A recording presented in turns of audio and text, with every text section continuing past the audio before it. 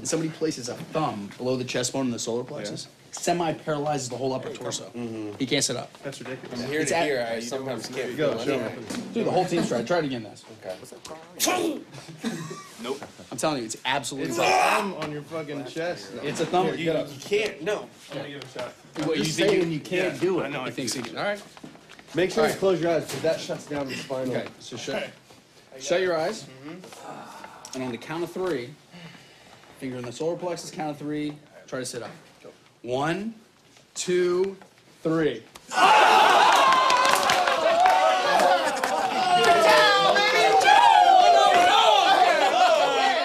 That's what I'm talking about, man.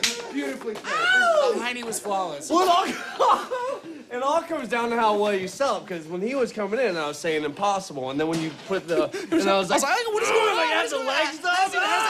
Hey, at least it was before practice, all right? Because had it been after practice, who knows what fucking sweaty and encrusted items I might have encountered up your ass crack. You're a freshman too. Not supposed to be hazing me. Hey, Jake, man, I'm sorry, all right? They made me do it. You just got me 5 minutes ago. I'm sorry. And you. All your physiological phenomena bullshit. Okay, you know, we all take turns being chumps around here. You accept your chumpification, you wear it well, and you pass it on. It's all you can do. Well, if it ain't you, Fergus, hey. Speaking of.